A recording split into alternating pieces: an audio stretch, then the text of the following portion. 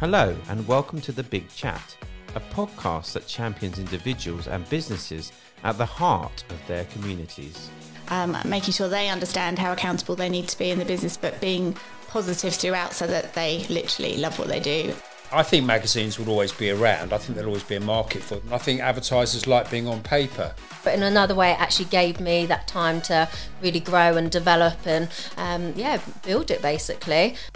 We try to communicate more with clients than most accountants do. The Big Chat.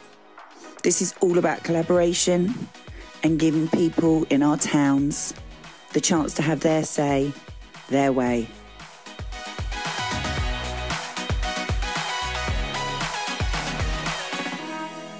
Hello and welcome to this week's episode of The Big Chat. And we are, we are very excited. Those of you who listened to Giles and I last week chatting about what we're up to, we're going to be visiting a certain pantomime. In fact, I will be visiting some certain characters from a pantomime tomorrow, Beauty and the Beast, that's taking place at the EM Forster Theatre. They're pretty much sold out ticket-wise. They've got local legend Tom Swift, obviously Wicked Productions. He writes the panto. He's in the panto. He's commentator at our soapbox. He's does lots and lots of stuff with us. We love Tom, and we wanted, as the Big Chat and as the soapbox, to get behind them and give them some goodie bags. And that's really how that started. We wanted to support them when the children go up on stage, as we all love to do, give the children some goodie bags. So we really put a lot of thought into these goodie bags this year. And how we go about that is, the first thing we do is we find out who they're supporting. They always support charities in their events. And the EM Forster Theatre is delighted to be working alongside local mental health charity West Kent Mind. They're raising funds to support invaluable services that they provide across the whole of West Kent. And at the heart of West Kent Mind's mission is positively enriching people's lives. And we're thrilled to be working and supporting that. Anything that preserves positive mental well-being and our local community, we are behind big time on the Big Chat and the soapbox and all that we do at Chatty. So we thought, what better way to start the day or Friday talking to the Chief Executive of West Kent Mind, Stevie Rice, a bit more about the charity. Hello, Stevie. Hi there. How are you doing? I'm doing very well. How are you? I'm really good. I've had an interesting drive in and a frosty morning, but it's all good. I think no better weather really for a pantomime, eh? I mean, exactly. There is no better weather for a pantomime. And I mean, I came over, I don't think it was snowing when I came over and got some goodies from you to go in those bags. But so we've been really well supported, because I think you do have a lot of people that support you. I know that TN Card Jess does a lot with you. Obviously, we created her first podcast series for her through the Big Chat, and it's great. It certainly seems to be a good known charity, but obviously you still need support. Do you want to tell those that don't know about it a little bit more about what you do and how long you've been going, Stevie? Yeah, sure. Well, we're definitely kind of approaching later years, if you like. Next year we celebrate our 60th anniversary of being in West Kent, so quite excited about that. Can't believe that the organisation's been around for so long, but I think that's testament to the kind of support that we get from the local community and the fact that we're so needed within the local community. So 60-year anniversary next year. So what we do at West Kent Mind, we're really an organisation that believes strongly that everybody should have the opportunity to get well, to stay well, and to thrive. And that's kind of our strapline, really. It's our mission. It's what we're really designed to do. So we work with people through our social activity groups. So we've got a range of social activity groups where people can come and connect with one another, talk about their mental health, seek that kind of solace and support, if you like, from other people who have got lived experience of mental health issues, and really just take them through a process of either adapting, their skills, learning new skills, experiencing different opportunities. So we've got photography, we've got arts workshops, we've got craft workshops, we've got a knitting group, we've got photography, we have a mindful gardening group. So we've got quite a lot of these kind of social activity groups that we call them, and they're really popular, and people really get an awful lot of support from other other people who engage in those groups too, which is fantastic. There is nothing better than having a conversation with somebody else who's going through a similar kind of thing to you. And I think we can all relate to that, really important to share experiences. So other things that we do, we run an affordable counselling programme. Yeah. So quite often people, who need that kind of one-to-one therapeutic support can be quite costly. It's not always easy to get that kind of that support if you're, particularly now with the cost of living crisis, we're all, facing, some really real challenges with our financial situations. And one of the things I would say is that, that one-to-one support is absolutely crucial moving forward for people. People come out of that programme having really, tackled quite a lot of their own issues, which is fantastic, and achieved some really good impact with that. We also have a supported housing programme. So people who have got mental health issues, who want to come into our supported housing programme, we can provide them with a home for 2 to 3 years while we work with them to develop a personal goal and plan for them to move on into independent living. And those 2 houses that we have are in Sevenoaks, nice big houses, beautiful houses.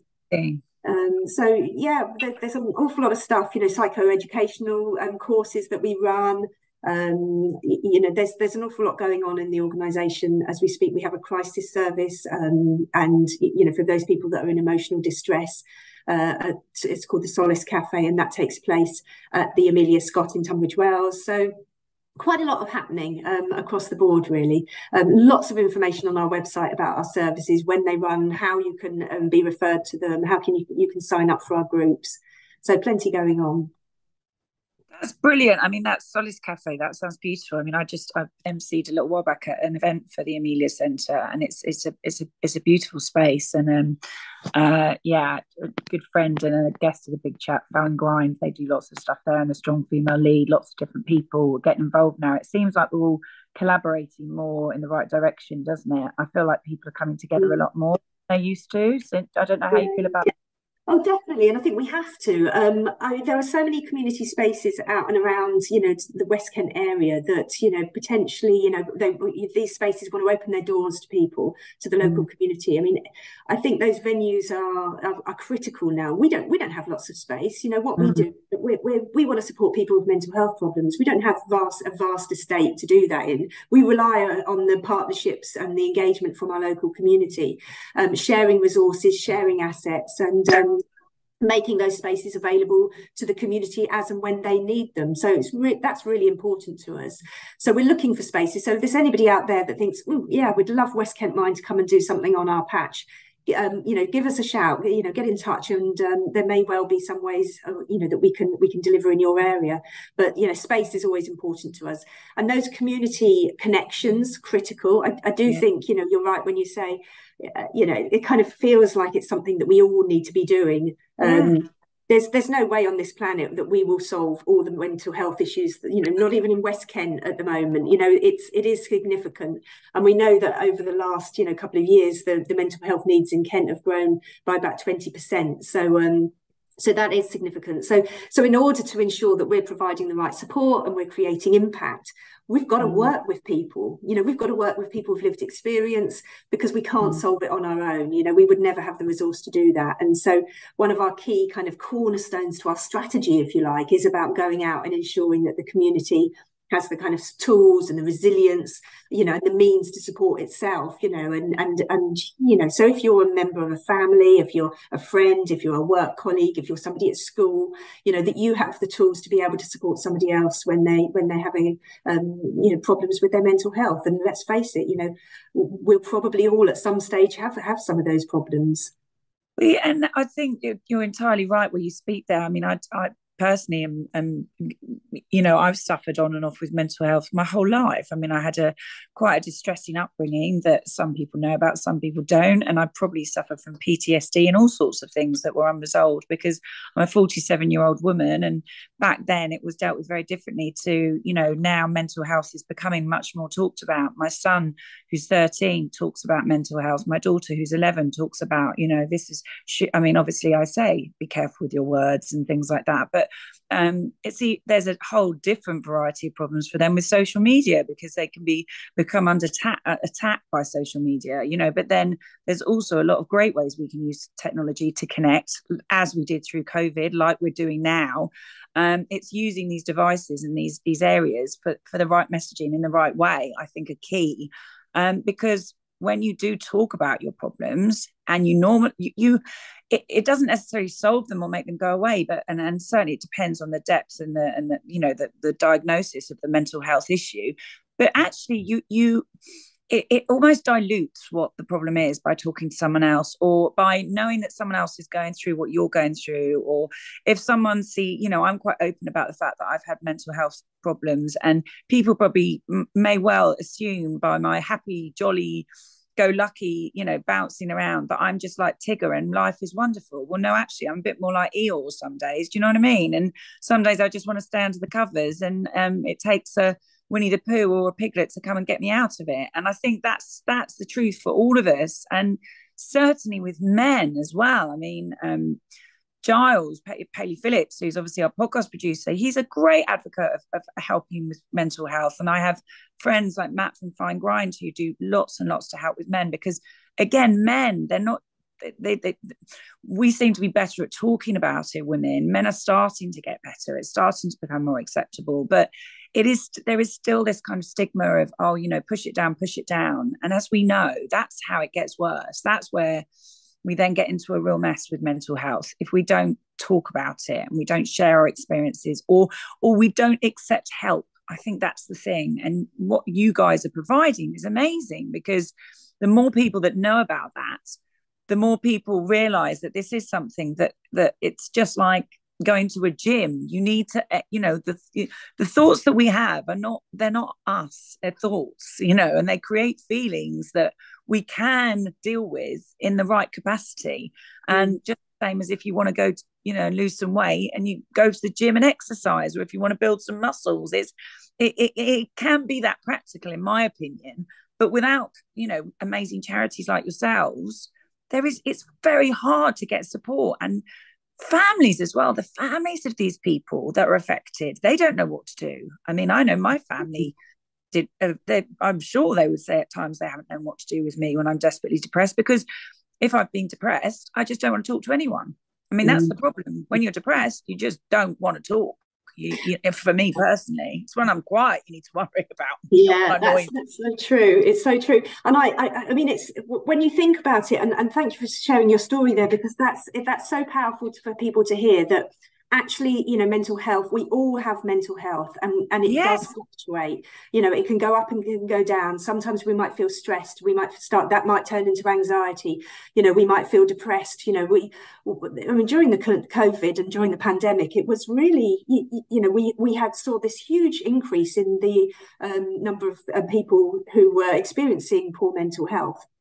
Yeah. And you could probably look at that and go, oh my God, what's happening, to society, what's happening to our community. But actually, it was a very natural response, and probably a very normal response to a very unnatural and extraordinary situation that we were all going through. So that's why it's nothing to be ashamed of. It's a very response in lots of ways. And I think what we saw with COVID, we saw lots of I suppose our mental health was impacted so much because of social issues, because we weren't able to get that support from friends and family, and our support networks were kind of cut off. And for all those reasons, we really felt quite anxious, and of course the uncertainty and the restrictions and all of that. Now what we're seeing is that the cost of living crisis is driving poor mental health. And we know that some of those drivers to poor mental health are things like poor housing, unemployment, the loss of our jobs potentially, the loss of our relationships, bereavement, heating, all of that stuff, which we know is impacted by COVID, and the cost of living is really exacerbating the situation. So I mean, now more than ever, I mean, it's extraordinary to think that we've been going for 60 years, but in some respects, as you said earlier, we haven't really talked about mental health in the same way that we're talking about it now. That's only really happened in probably, would you agree, the last five years or so? Totally. I mean, I think it's a statement in itself that you've been going for 60 years, because that's like, it 60 years ago, it was a whole different world. I mean, generationally, certainly the generation above me, I would say, are less, certainly the male generation seem less talkative about their problems. It seems to be changing down the generations. I'm sort of, in the 40 to 50 bracket, put it. And I was always very interested. I've always been quite philosophical. So I've always been interested in mental health. I was a yoga teacher for a long time, and I trained in meditation. So I'm an NLP coach. So I've always been interested in the mind and how it works. And so for me, and just communications with what I do, it makes sense. It makes sense to communicate with people. But yeah, your thoughts can drive you mad. They literally, if you don't deal with it, it can drive you to insanity, and it can drive you to the edge. And I just feel awful for people that don't feel like they've got anywhere they can reach out to, because there are places that support. And the housing thing's brilliant, because I mean, my God, this snow, people moaning about the snow in their cars, and look, okay, yeah, it's a problem. I mean, I've got a 4x4, so I could get out in the snow, and I went and helped someone get out in the snow yesterday because I wanted to, and they couldn't get out. But there's people that are out there that are freezing cold, that literally haven't got homes. I mean, it's just, there is so many things and ways that we can help. And like you say, you're offering solutions. And that's why people need to get behind causes like yours and build more awareness on them. Just the same as the NHS is a beast in its own. All these charities need to be having more exposure. They really do. It's vital. Yeah, and I guess, one of the interesting things that you're saying there is we need that support from our local community. I mean, we've been absolutely privileged that our local community will fundraise for us. So many people go out and do, run marathons for us, or do ridiculously long bike rides, or, go on a crazy hair day for school, or, they do cake sales, and they do magnificent and wonderful and generous and giving things. But things are difficult for folk now because people aren't dipping into their pocket as much. And if they're not dipping into their pocket now, because, from no fault of their own, because they're facing that cost of living crisis themselves, everybody's, Absolutely. pennies have got to go a whole lot further. That does mean that the knock-on effect on charities like West Kent Mind is immense. And we're not the only ones, but we are really beginning to feel the pinch, because we're not seeing that level of giving that we once did. And that's going to have a real impact on the organisation moving forward, because the charity sector, I fear, is going to be so hard hit by this cost of living crisis. We're already seeing it, but it's going to get a whole lot worse. And I'm fearful, I'm worried about it. And you're right. I mean, even as an employee myself, I've had to make cutbacks. I've had impacts on my business through no fault of our own as a company that have affected my company. Now, I'll tell you, the mental anxiety that goes around that when you've got to make cutbacks, even that as an employer, it's just horrible, because you're having to make cutbacks because you've got to protect your family, but you're affecting other people. There are so many layers to so many different things. And then you've got the people that you're, like you say, then get the financial impact. I mean, it's like dominoes. One thing knocks another thing over, and it has an impact. And it is very, very sad, because it is going to get worse. It is going to get worse. And it's, like you say, in COVID, I mean, that was why, certainly for the soapbox race, we opened up the soapbox race to raise for individual charities rather than just 2 designated each year, because you guys, there's lots of charities that need to raise awareness and raise funds for. So I definitely hope we can try and get you in a cart next year, Stevie, because I would love to get you in a soapbox cart and get people behind you. Come on, let's get Jess and TN Card and all those guys racing for West Kent Mind and raising money for you. Because again, without these things that are going on, like you say, these fundraisers, you guys are busy enough as it is. You're there helping people. You're on the shop floor, as it were. You're dealing with the public and you're managing it, and that itself is a beast. I mean, and you're also picking up a lot of other people's anxiety, and that's a hard job. That's a hard job. I've been a coach for a long time, and you have to be in a certain mental state yourself to be able to actually take that on. So it's no easy task for you or your team either. You have to have incredibly resilience, I would imagine. Yeah, I mean, our team are absolutely exemplary. I mean, I'm so proud of them, and I'm so privileged that I get to work with this bunch of people, because they are incredibly compassionate, caring, talented, insightful, wise, and so full of knowledge about mental health. but yeah, they're working really hard at the moment. It's a tough gig, and they're working extraordinarily hard, and in tough situations, because of course, as we all know, because the mental health needs in our community have increased. That means that we're facing more demands of our services, which is challenging, which is really challenging. But we're so grateful to the Ian Forster Theatre for doing yes, and supporting us, which has been absolutely phenomenal. I mean, we're so grateful to them for showing that level of support within their community, because without that, and without organisations providing that kind of support, I think we would be in a very different position. I just think it's so critical and so crucial now that places like the Ian Forster Theatre that are providing those kind of joyous moments that lift everybody's spirits. What they're not doing is forgetting that there are people out there for whom they're going through really tough times. So I want to pass my personal thanks on to them, to the team there. And I tell you what, there is nothing. I mean, I like most of last week, I'm not going to lie, I spent with a good colleague of mine, Pascal Tesher, stuffing 90 bags. I came in and saw your lovely team. 90 pantomime bags with all sorts of goodies. I had Sticky Monkeys involved, Children's Salon. You put stuff in there. I had the strong female lead, Miss Brown Sugar. We put some things in there. I even did my own bare hands and Pascal's little sweetie big chat bags, like pick and mix bags. I mean, we got offered some support from some books. An amazing author who I'm going to connect you with after this, Stevie, that I mentioned.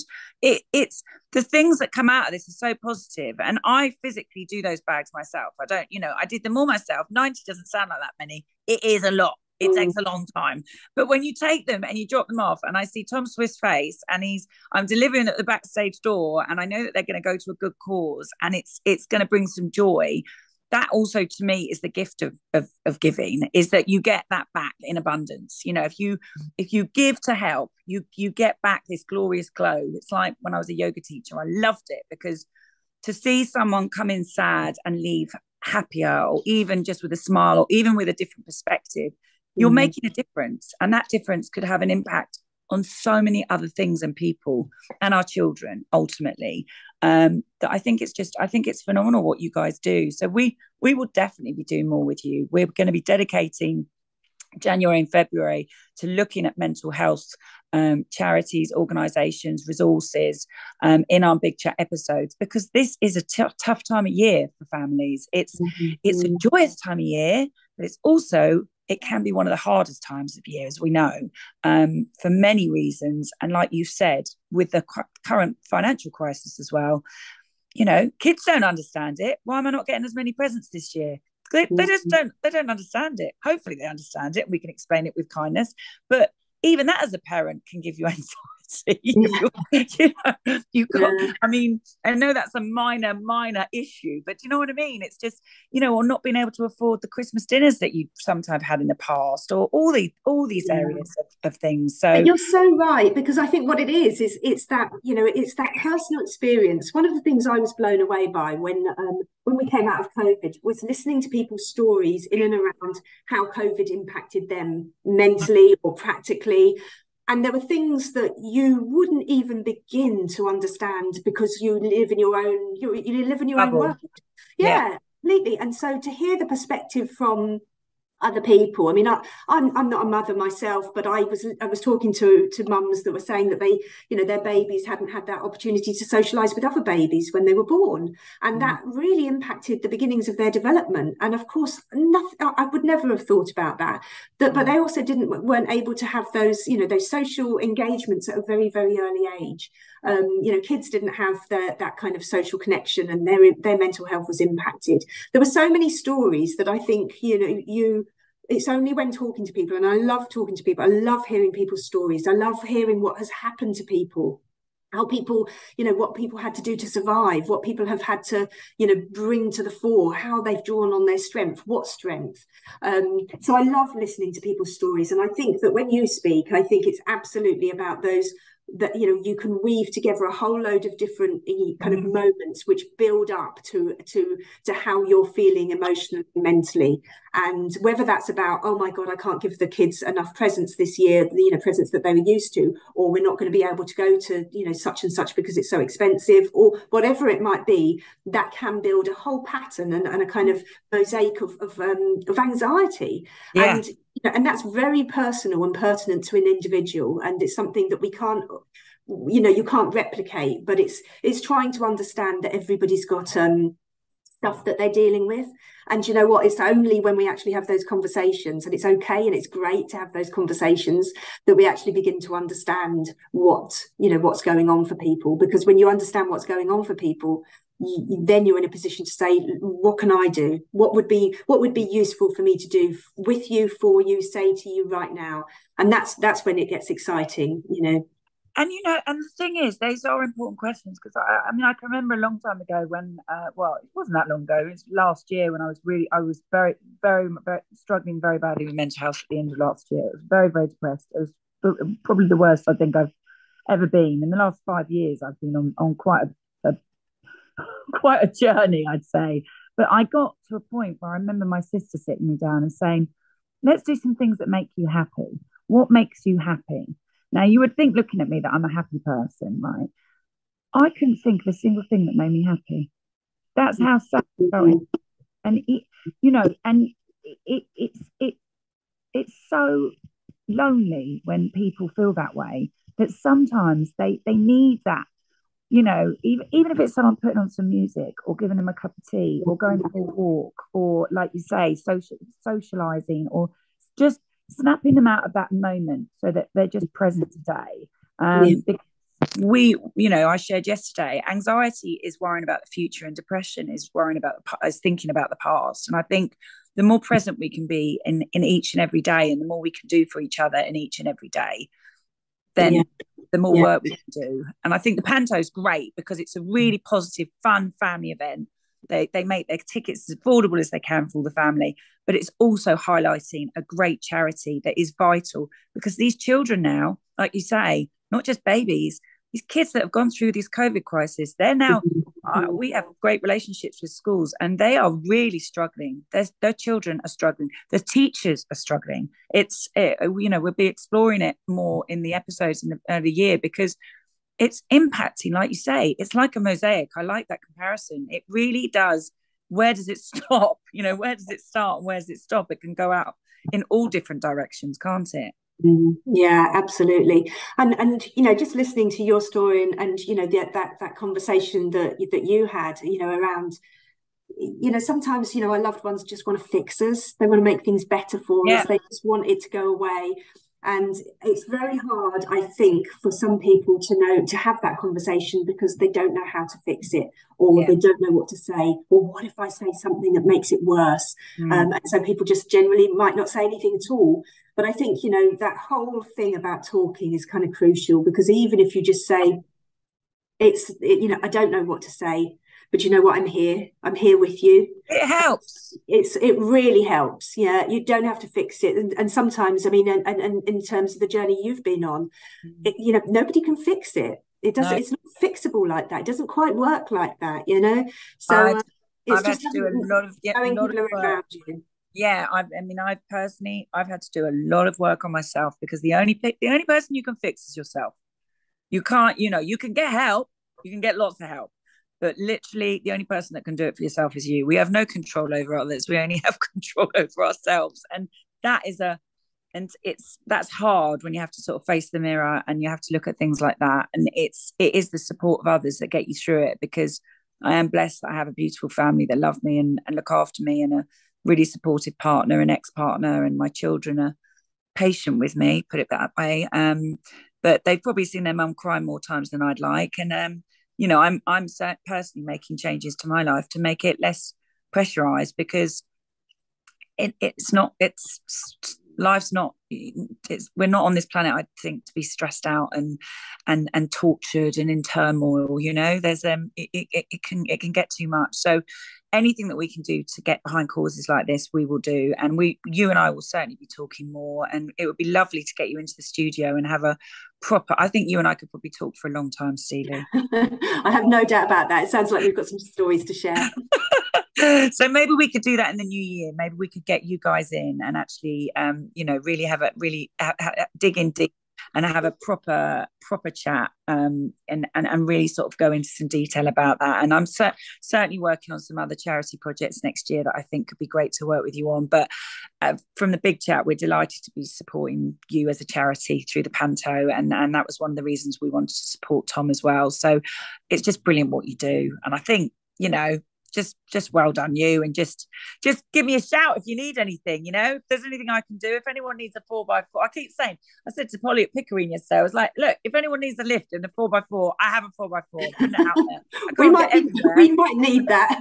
Yeah, like, just call me up, it's worth an ask, isn't it? It's always, all it takes is the courage to ask someone for help. If you can do that, Absolutely. if you can do that one thing, then there are people out there that want to help you, and you guys are definitely top of that list. So thank you for all that you do for all those people, and it's been wonderful to talk to you, Stevie. Thank you, and thank you so much for the support. Thank you for what you've done here, which has been fantastic. And look forward to speaking with you in the new year. And you're going to speak to me in the new year. I'm going to be hooking you up with all kinds of things now. That's it. I'm like this little bug. Once I get in, you can't get rid of me. So it's but I'm a glow bug, put it that way, so it's not too bad. So lovely to speak to you. Thank you so much for coming on and talking to us today, and go and do what you're good at now. I've taken up more than enough of your time, and have a beautiful Christmas, whatever you're doing, Stevie. And we'll be cheering you on at the Panto. I think I'm going to talk to Beauty and the Beast tomorrow, so that should be interesting. What's not to love? I mean, sounds like a great job, eh? Just check out. This will be coming out on audio Friday, and which will be today when this is released, and next Friday. Yeah, just check it out. We'll be giving you a personal shout out, but we'll be talking to literally face to face to the characters on the Panto set, which is quite good fun. We did Castlemas last year, love Castlemas, but I like to do something different every year. So, and you've got TN card at Castlemas this year as well, so you've got support there too. So get to Castlemas as well, people. Get to Castlemas and the pantomime, and support West Kent Mind. That's my final blurb for today. Anything else you want to share, Stevie, before we sign off today? Oh, thank you. I mean, if you want any support, I think, the most important thing, we're online, www.westkentmind.org.uk. That's where you can get all the information about our activity programmes, our counselling, our supported housing, our Solace Cafe, all the information's on the website. Just check it out, and hopefully we'll hear from those that need it soon. Brilliant. Well, it's been an absolute pleasure, Stevie. You're a fierce chief exec. I like it a lot. So I try not to be. No, I mean, fierce is in powerful, good, and like energetic and passionate. That's what I mean. Fierce is a positive word in my world. So I like it. You've got to have a lot of strength and determination, and sometimes those of us that go through the most pain can then give back, and that's a nice thing to do. So I think totally. Everyone's got their own story, right? So we'll talk more. Thank you. All right. Take Lovely care. to see you. You have a wonderful day. Stay warm.